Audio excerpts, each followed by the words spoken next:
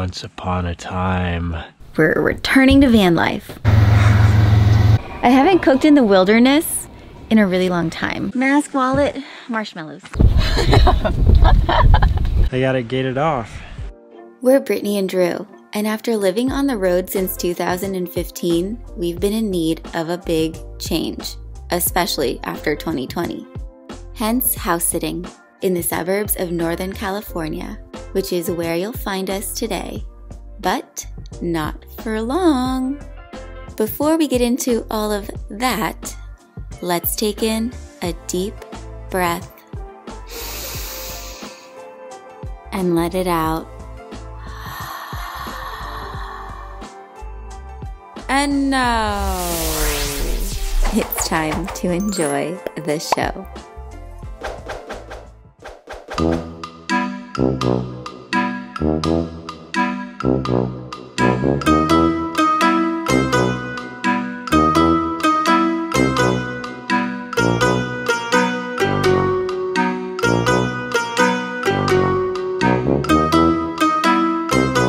Babe. What? We're going camping! We're going camping! Woo! Yay! As much as we've been loving our house sitting gig, and let me tell you, it has been pretty great. Drew and I have noticed that we've become a little bit too comfortable, so we're in need of a bit of an adventure. I gotta say, I definitely miss some van life. You know what? Me too. It'd get me some van life again. Back into the wild we go.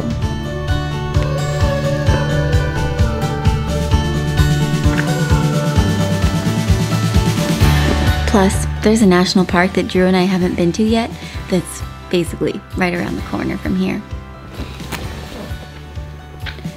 Oh man, this is gonna be good.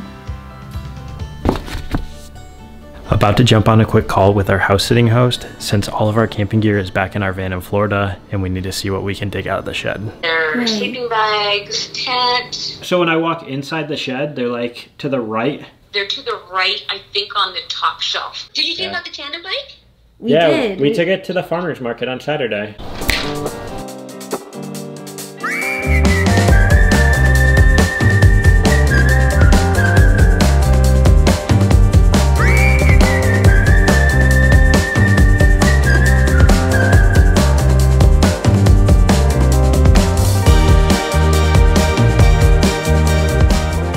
That was our first time downtown and it's really cute. Yeah. You had ice cream, right? He did. At the famous spot. Right underneath the famous milk sign. So good. Yeah. I went for a creamsicle. It was like middle of early afternoon. I was like, orange and ice cream sounds delicious. They do such a nice job with the way they swirl it. It looks so nice.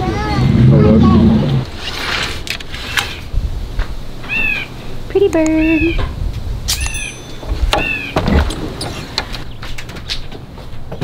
Oh, I know you.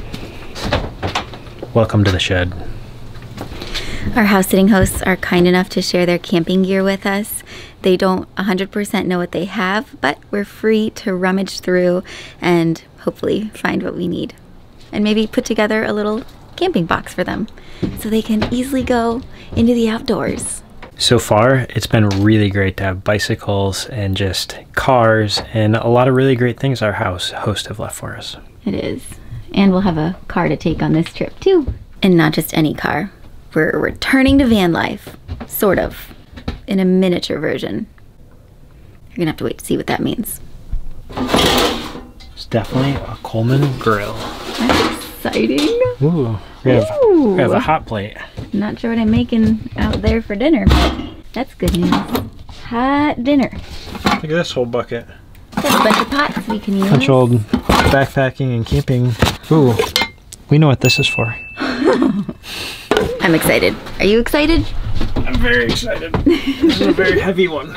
Tight quarters in here. Ah. All right, I'll come help. Gotta put you guys down.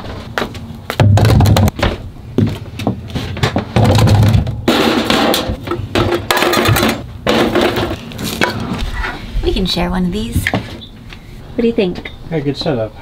You may have noticed there's no tent, no sleeping bags, And that's because we're gonna be sort of glamping.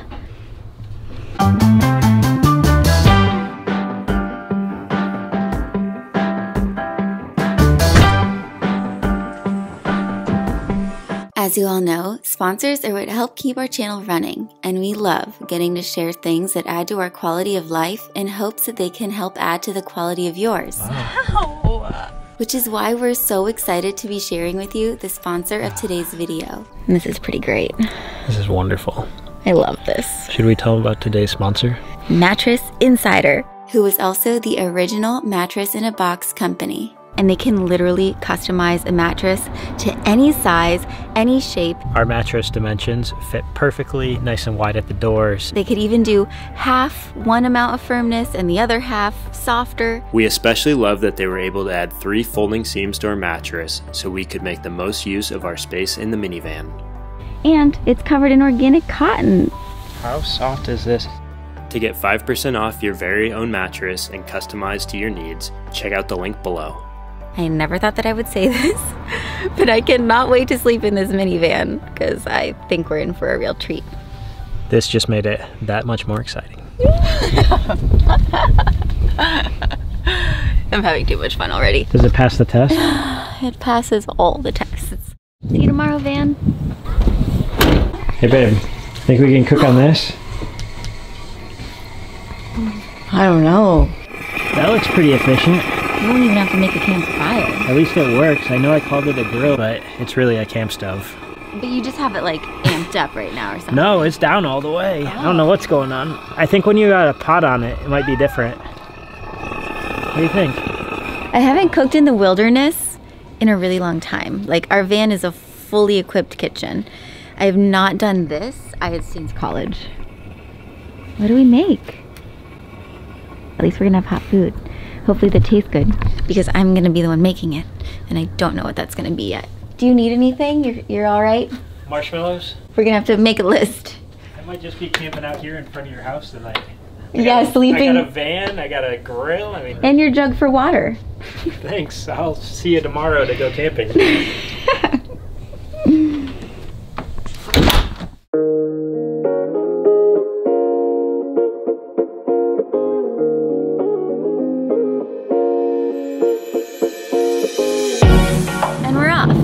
Soccer mom van. Did anybody else get toted around to soccer games or family camping trips in a van like this? Look at that back there. So much space. Yeah. And we even took out the bench seats.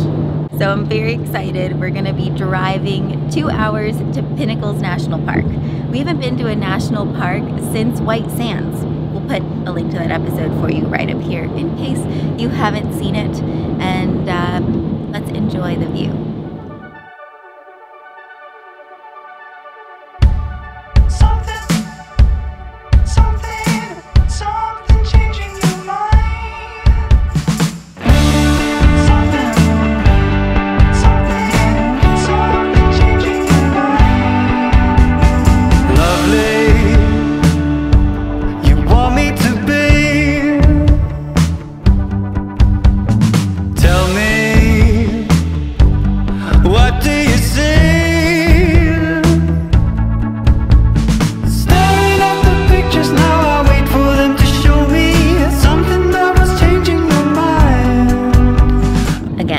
Slightly missing having a bathroom on board, but that's okay. Ooh, entrance station. Oh look, they're building it now. Wow. Nobody's there. Wow. We found out that Pinnacles didn't become a national park until 2013 with Obama. So other than White Sands, this is the newest national park in the US.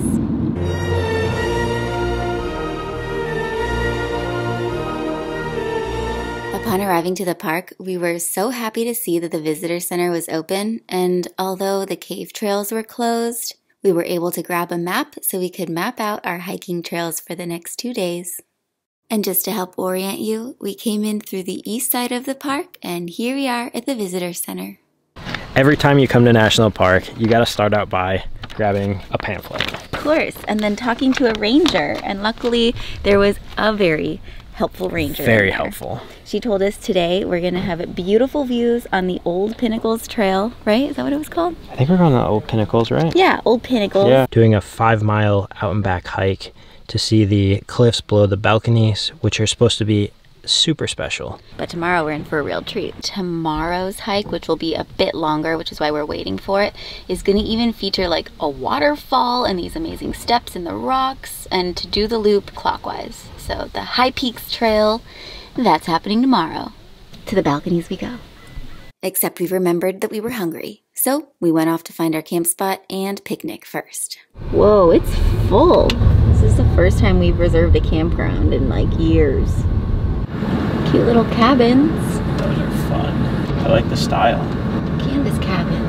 One thing that we tend to realize while we're on the road is that everything is spontaneous. We never have time to reserve something ahead of time, but being in a house, we're able to actually book something and get excited about that adventure. Yeah, we get to think ahead. That's us, Site 83. First things first, where did we put, the toilet paper. Always make sure you bring one of these on your camping trips. It will burn you later. Sandwich for you. We were especially happy with our lunch/camping spot because it was in full sun. Something Drew did some research on before booking, because with the highs only in the 60s, sun makes all the difference. That especially makes a difference when you're camping in a tent, because having sun on your tent first thing in the morning makes it not so crispy, icy cold. And normally we would be setting up our tent right now before going out on an adventure, but that's our tent. That's where we'll be sleeping tonight. So we don't have to do that, which is actually really nice. Are we glamping? We're totally glamping. I don't think I've ever, well, I guess our life is glamping, but that's van life. That's different. This is totally glamping. See you soon, Spot. We'll be back. Yes, we will. Pinnacles is actually the smallest national park in California and the 7th smallest overall, so it didn't take us long to get to the trailhead. And here we are on the Old Pinnacles Trail, hiking along the eroded leftovers of the western half of an extinct volcano. These rocks are massive. Because that volcano was located along the San Andreas Fault, the eastern half of it has moved 200 miles from its original location and is now embedded in a portion of the coastal ranges all the way near Los Angeles. Oh, show that peak up there. Wow. Look at that.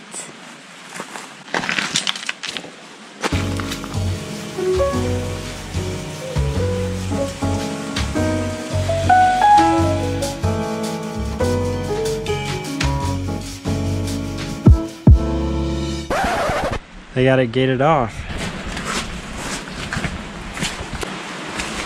Wow. So cool. If only we could enter.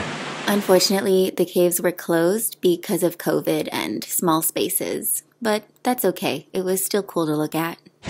These are called talus caves, and they're formed by big boulders leaning against each other, so they're not actually like enclosed at one end. You can feel the air behind us getting sucked through the caves because it's a big hollow chamber.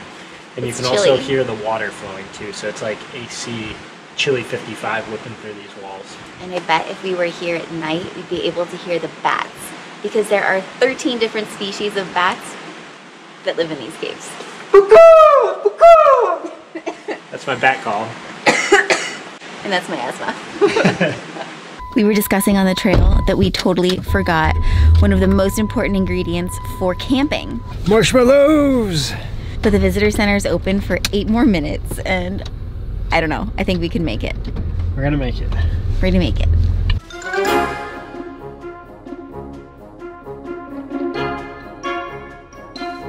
Go, go, go. It says open. Oh man. Mask, wallet, marshmallows. It says closed. It says closed. Well, it does say open. But I think it's closed. No.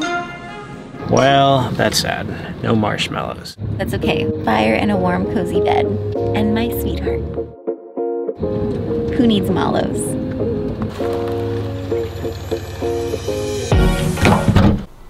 Just a few things we gotta move around. Just a couple. I'll let you do the heavy lifting. Oh my.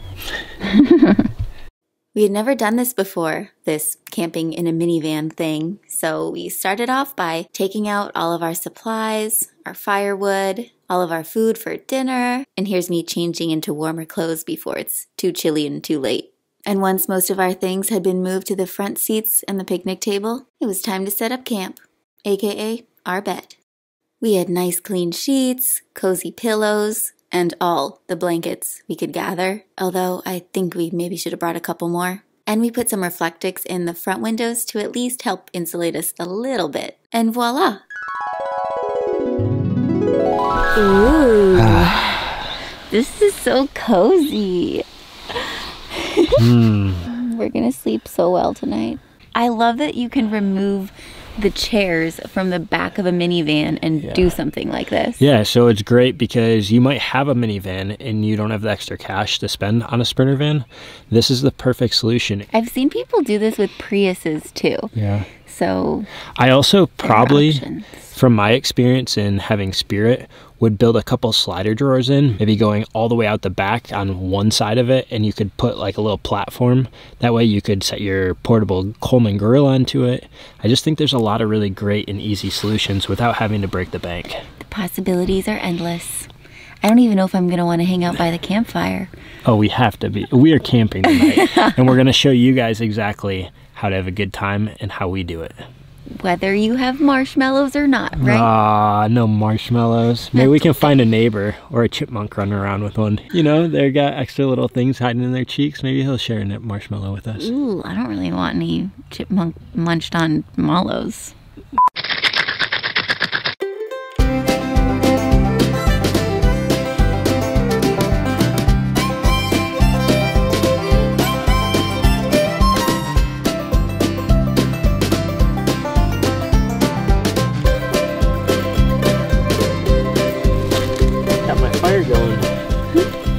And look what I got. Gotta keep my special lady warm.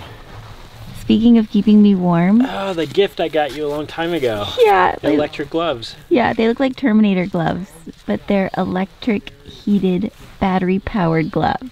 Can you feel them kicking in yet? Yeah, they're really cozy. Oh. But that fire is gonna be even better.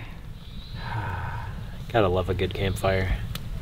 This is nice. Wow, we did park so close to the bonfire pit. You'll probably keep warm from there. It's true. But we do have some dinner to be cooking. What do you say? To what? I didn't hear what happened. I said, what do you say? We're about to cook some dinner. Oh, yeah, I'm hungry. Let's do it. All right, let's do it. You can really feel that heat kicking in. It smells really good. That's what campfires do.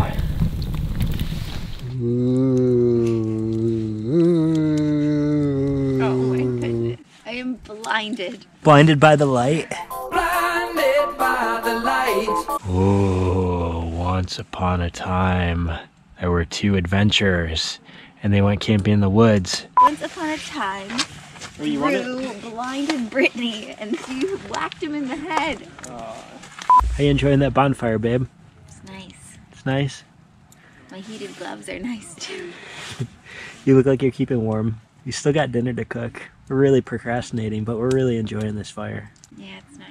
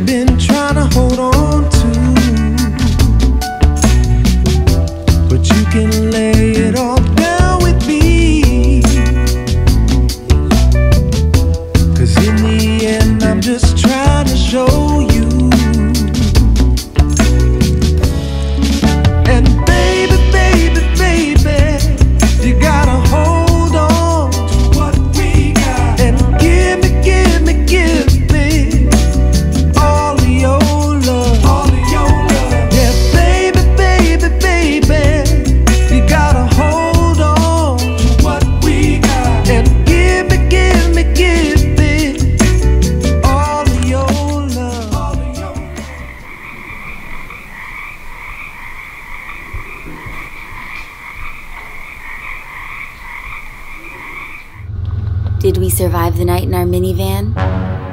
And what about the High Peaks Trail? Make sure you subscribe and tune into our next episode so you don't miss out.